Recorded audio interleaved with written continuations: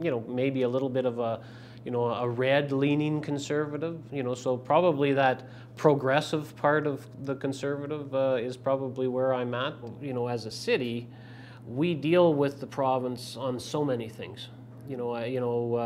Transportation. I mean, there's a few things right now that you know, that the province wants to do, or you know, kind of tentatively long-term planning that they plan to do, that don't necessarily, or aren't maybe necessarily, the things that we want as a city. Seniors care.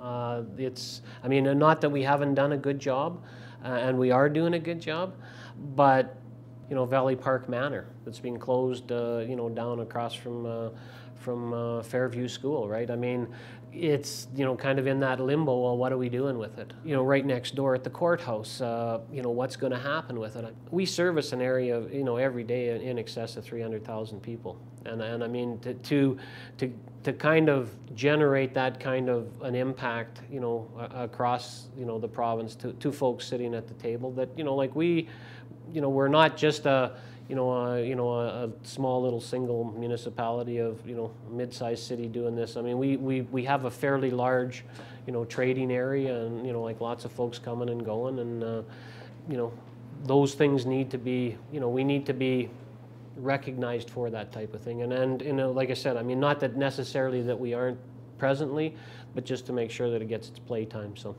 in my previous life, when I've had, you know, bosses that have made sense to me, you know, I've been there till my nose bleeds, you know, but when they don't make sense to me, sometimes I have a tendency to dig in a little bit. So, you know, right now, the things that Mr. Prentice, Premier Prentice is doing make all kinds of sense to me.